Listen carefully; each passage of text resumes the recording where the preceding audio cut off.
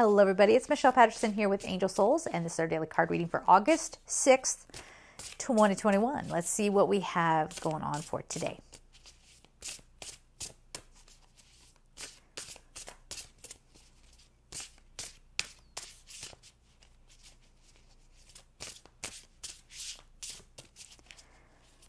Okay.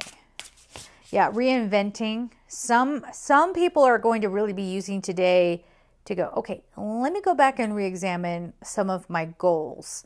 Let me go back and see what I've missed with some of the things that I've wanted to experience in this lifetime. Okay, so we have patience. This is so cute because I think this is how most of us feel. That little girl should get her hands over her eyes like, no, I don't want to be patient anymore. Stop asking me to be patient. I've been nothing but patient. Right?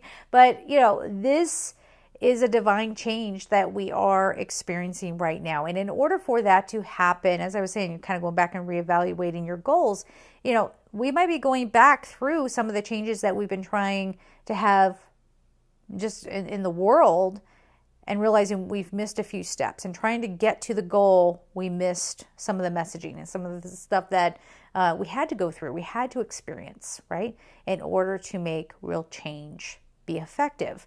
So this could definitely be a day where you feel like you're backsliding a little bit. It's like, man, I was making such great progress, and now look at, now, you know, when is it ever going to be done? I'm so sick of this. It can be a day of frustration for some of you. And you might even start to have your faith shaken a bit. Perhaps you're like, hey, days ago you said we were supposed to get abundance. Now I got this big bill. I didn't get any abundance. But, you know, remember, abundance comes with some clearing. So if you, let's say you do have debt, and you say, well, I got all this abundance in, but then I had to just turn around and pay off my debt, and it freed you from debt. That's a gift, all right? So let's not just be looking at this like, boo-hoo, I couldn't go buy a yacht. I had to pay off my debt. Like, you get what I'm saying. All right, so we're going to leave there, guys. I'm sending you all so much love, and take care. Bye-bye.